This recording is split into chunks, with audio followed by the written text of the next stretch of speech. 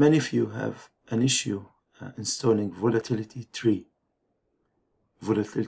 in Windows 11 or Windows 10, especially when you run Windows.pslist or Windows.netscan or any of these plugins. In this video, I'm going to show you how to install Volatility 3 and demonstrate its work with Windows 11 within Windows 11. Let's start. To download Volatility, I will keep the link in the description. Within the Volatility project, you need to go to Downloads, and you will find these two tabs, Volatility 2 and Volatility 3. We're going to choose Volatility 3, but listen, Volatility 3 version 1, and it's using Python 3. That means before you install or run Volatility 3, you have to have Python 3 installed on your machine. To get Python 3, if you don't have Python 3, you just need to go to python.org, download, and here's it, download Python 3. Okay, download Python 3.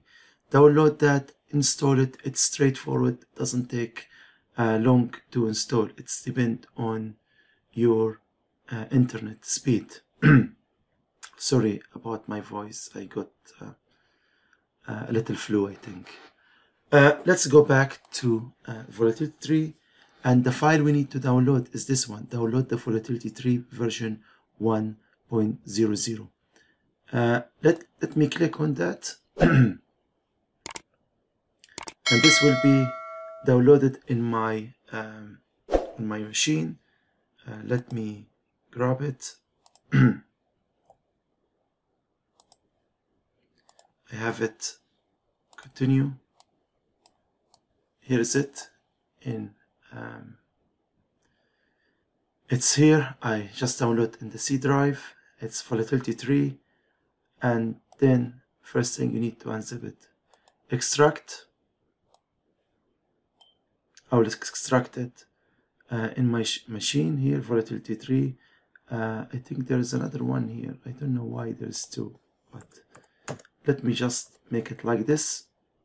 I think because already before I done the video, I tried to download it before. Okay, Volatility 3, and this will be extracted to your C drive for in my case.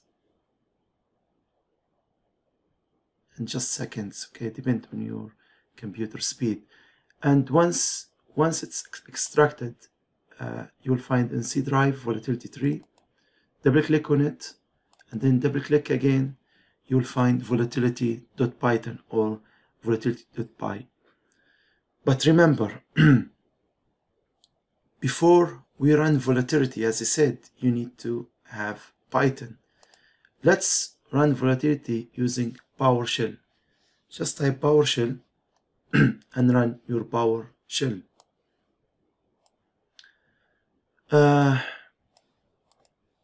You can type like what you do in Linux, cd, and go straight away to where my Volatility is saved, and hit enter. ls, and we can find volatility.py. And what you need to type is python.exe,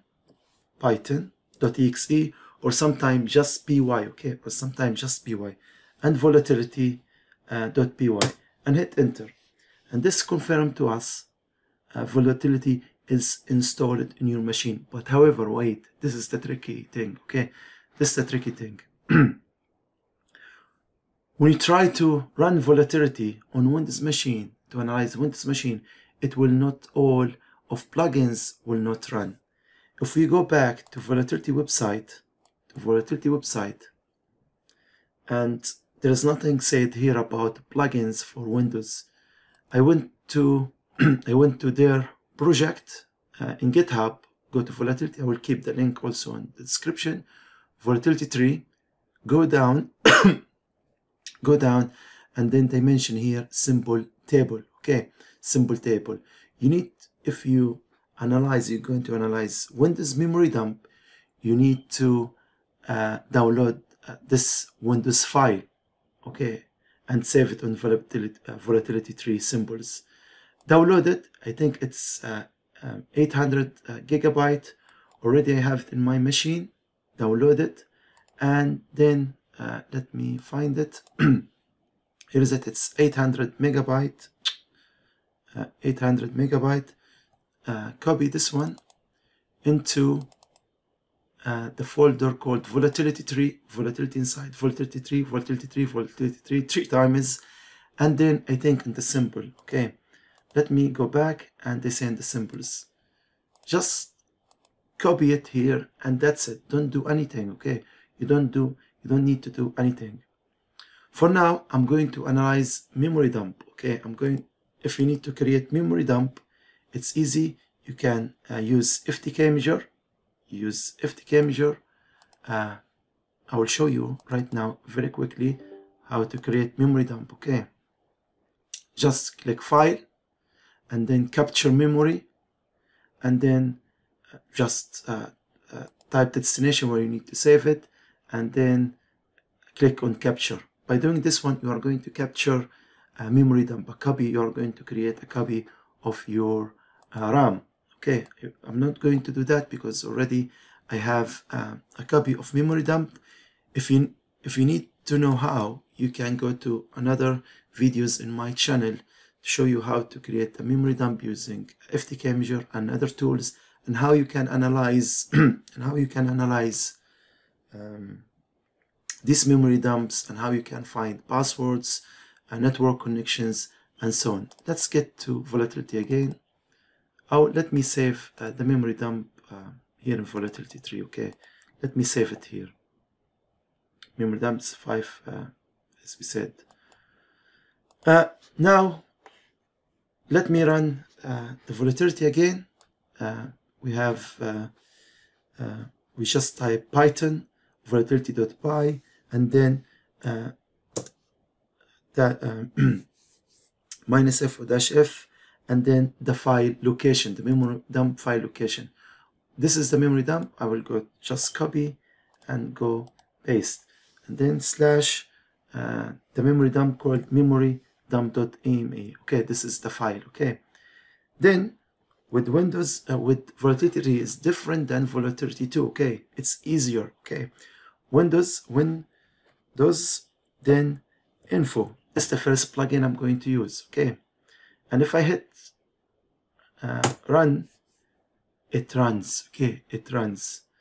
Let's try PSList, but before I run PSList, what you can find here, this memory dump is from Windows 7. Okay, you can generate from Windows 10. You can generate from any other memory. I think I got ping. Just let me find. Maybe I don't have another memory dump, but try it yourself. It should work. Okay, with Windows 10 and Windows 11. If I do PSList, it may work and may not. Okay, but here's it. It works. It works. PSList. It works. Let's try another one. NetScan,